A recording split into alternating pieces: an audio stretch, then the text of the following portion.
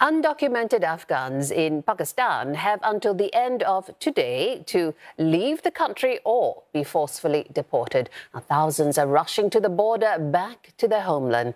Islamabad says it will begin a massive crackdown on illegal immigrants starting tomorrow.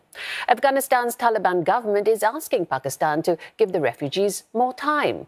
More than 140,000 Afghans have already returned to Afghanistan. Throngs of refugees travelled on trucks overflowing with clothes and furniture. Many of them are bottlenecked at the borders in Torkham and Chaman. The United Nations has urged Pakistan to stop the deportations to avoid a human rights catastrophe. Islamabad says Afghan nationals have been behind militant attacks, and the deportations are aimed at protecting the nation's security. Millions of refugees fled Afghanistan over decades of conflict.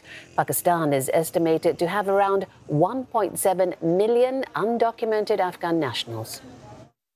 نووس مجبور یالته ولا کده به کوټه زایم لور په وطن کې درکه لالو چیرې نه نووس د دوی ورځې کې دلته ولاړ سو پوښتنه نه کوي چې ته واوړې یا څنګه وکړه نو موږ څه وکړو چې دلته چرالو دلته هغه څه بای چې اوس خو اجازه ترکې چې وامر